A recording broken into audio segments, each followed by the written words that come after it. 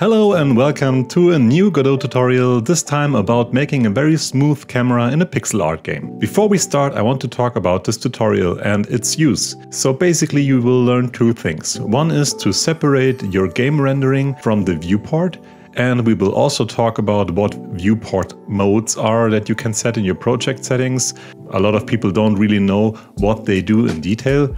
And the main focus of this tutorial will be how to make a very smooth camera. So let's jump right in. Why would you use this technique? If you're making a pixel art game and if you want to be pixel perfect but still have a smooth camera motion, this technique is for you. Especially if the base resolution is pretty low, let's say 640 by 360 or even less, like 80 by 45 in this example project. To have a pixel perfect game including effects like particles or shaders, you want to use viewport mode. You can find the stretch mode in display window right here. Mode viewport. This will mean that everything will be rendered at the set resolution of the project. So if I start the game, it will be rendered at 80 by 45. You can see the particles dropping down here are pixel perfect compared to the view here in the editor, where you can clearly see that the particles are rotated while falling down. But the stretch mode will affect your whole game. So everything will be rendered at this resolution, even text, which will make it very hard to read. The technique that I'm about to show will solve this problem. So before we continue, I just quickly want to tell you the difference between the different stretch modes that you can set up here in Window Stretch Mode. So let's set it to 2D and see what happens. When starting the game, at first everything looks pretty much the same as before, but you can see that the particles falling down are not pixel perfect anymore, and if I move the player character, you can see that it's not moving pixel perfect. You can observe a slight offset, and I can also move the character by non-full pixel values. So either I would have to round those values or live with the fact that it's not pixel perfect anymore. But it also has advantages like high resolution text. In 2D mode, you can also rotate pixels, which is something that not all people liking pixel art like a lot. So, how to solve this problem? What's the plan? We want to have the advantages of using a viewport for our pixel art game. Pixel perfect, unrotated pixels.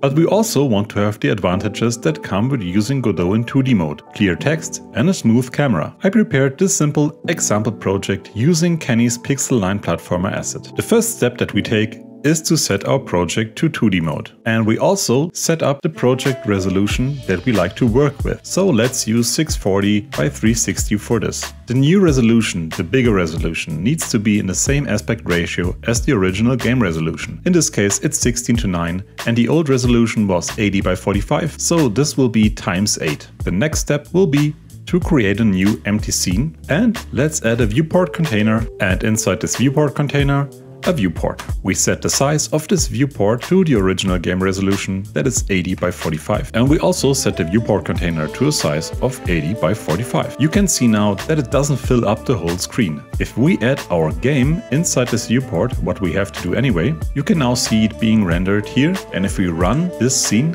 you can see that we can play the game, but it's super small. So the easiest solution for that is scaling up the viewport.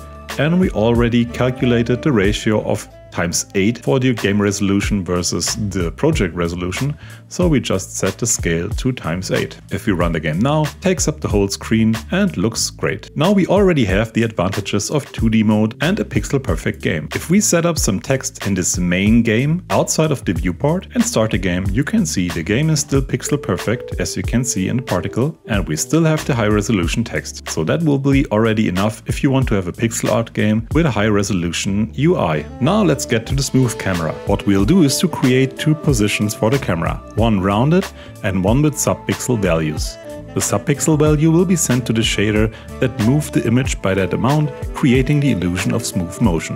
The first thing we need to do is to add a margin to the viewport. To do that, we need to add 2 extra pixels. So we increase the size to 82 and 47, and also in the viewport container 82 and 47. You can now see we have 2 extra game pixels in our game. We need to center this viewport, so we set the position to -1 and -1. But we need to take into consideration that the game was scaled by times 8, so we use -8 and -8. And you can now see, especially in this corner, we have one extra pixel of margin around our game. If we run the game, this extra pixel won't be visible. Now we need to be able to move this around. So let's add a shader to the viewport container. Go to Material, add a new shader material, a new shader. This will be a very simple shader just to move it around, so we need a vertex shader. We also need to add a uniform to control the offset of the image. Let's use a vector 2 for that.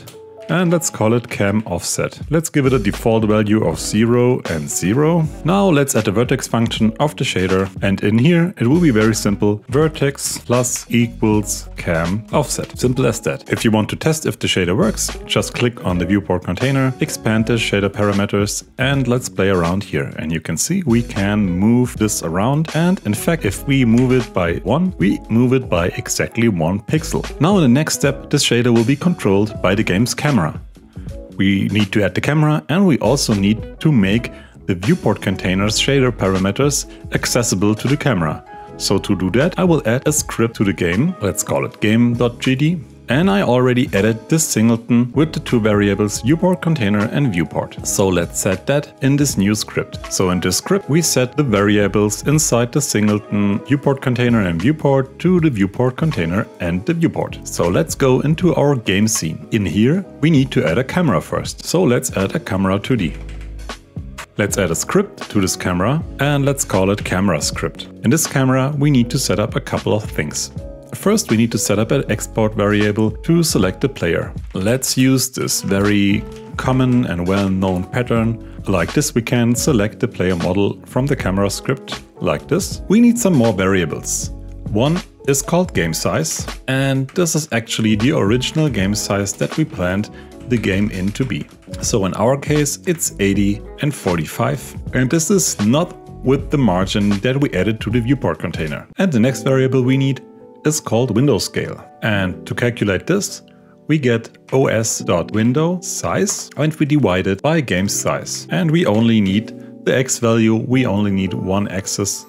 So we make it a float, and we also need to set it to onReady. We get the correct window size when the game is started. We need a third variable called actual camera position, var actual cam pos, and we will set it to the global position of the camera. Now we get into the meat and potatoes of this camera script. Let's add the process function, and let's start by calculating the offset between the mouse cursor and the player model. So we call it mouse position, and to get that we need to know the viewport first. As we set it up, we will use this viewport, and we will use the method get mouse position, and we'll divide it by window scale. So this is basically giving us the mouse position inside the viewport, and we divide it by the window scale to have basically the pixel perfect version of the mouse position. So now we subtract game size divided by 2, and we add the player's global position.